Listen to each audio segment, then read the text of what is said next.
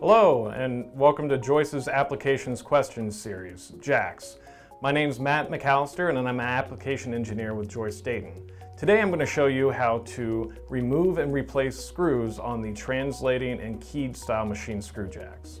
This is a translating jack, and the screw is allowed to rotate. It is the easiest screw to remove and replace. This is a keyed for non-rotation jack, and the differences can be seen by looking down the screw itself and observing the keyway that is cut out. There is also a key in the sleeve cap that prevents the rotation of the screw. Now, before you remove a screw in either one of the units, you'll need to make sure that there is not an extending screw stop. In order to check for that, you will need to remove and inspect the bottom of the screw.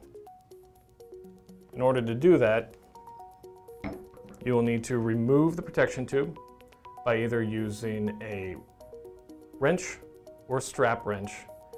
And once this is removed, you can check to see if there's a stop. This one does have a stop, and you'll need to remove it by loosening the set screws and unthreading it. After removing the stop, you can then remove the screw on either one of the jacks. But for demonstration purposes, I'm going to return the protection tube back onto this keyed jack.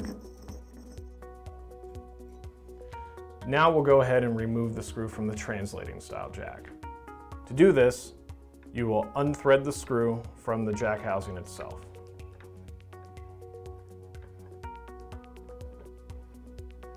Once it's free from the jack, you can then remove it and replace it with your new screw. Your new screw you'll want to carefully lower into the sleeve of the jack till it meets resistance. Then, while applying a slight downward force, you will rethread the screw. Once you have installed the screw, if there's an extending screw stop, you will replace that, and then you'll be complete. I've now replaced the keyed jack onto this display mount for instructional purposes.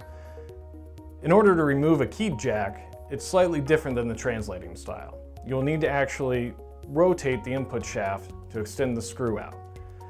You can do this by using a hand wheel like we have here, a power drill, or just by hand. In order to remove the screw, you will actuate the unit and extend it all the way out.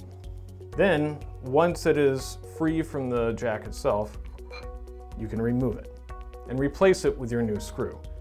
With the new screw, you'll want to make sure that you line the keyway with the key in the sleeve cap. Once you line it, it should slide right down into it. Then, while applying a slight downward force, you will retract the screw, making sure you line up the nut. Then, once it is retracted, if there's an extending stop, you will replace it at that time, and then you've completed replacing your screw. But remember, if you have any questions, please feel free to get a hold of Joyce Dayton. We'll be more than happy to help.